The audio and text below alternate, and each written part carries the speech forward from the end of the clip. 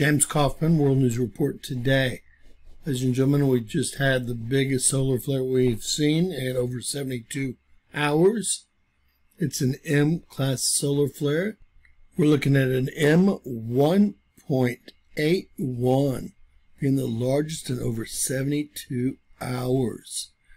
Now, ladies and gentlemen, that was actually generated by our old friend 4246, which is just about around the bend. So that was probably a much larger flare, partially eclipsed by, or mostly eclipsed by, our limb there. It doesn't look like it'll affect Earth in any way, nor did any of the other CMEs that came through, I guess.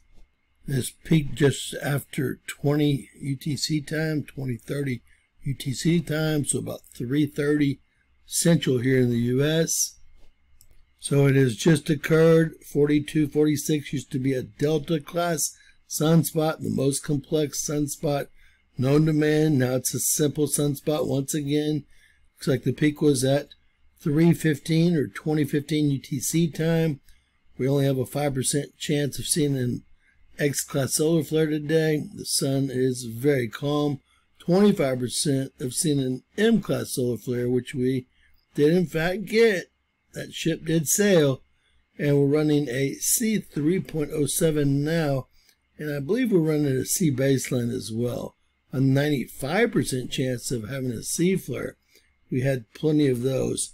And it looks like we also had an M1 earlier in the day at 1:56 UTC time, which would be 10 o'clock, right before 10 p.m. last night. But again, that was also partially eclipsed by the limb and from our old friend AR4246. All right, so plenty of sunspots Earth facing, but all of them are simple. There's 4246 right there, and everything else is really calmed down. Everything is simple. There's no beta gamma, there's no delta sunspots. Although anything could change very quickly, as we well know. Looks like there is a total of 9 sunspot groups Earth facing, and I guess 2 of those are about to go around the limb there, but we have new ones inbound. And we'll watch that M flare pop off right up here. You can see that it looks like it might have hurled a coronal mass ejection into space.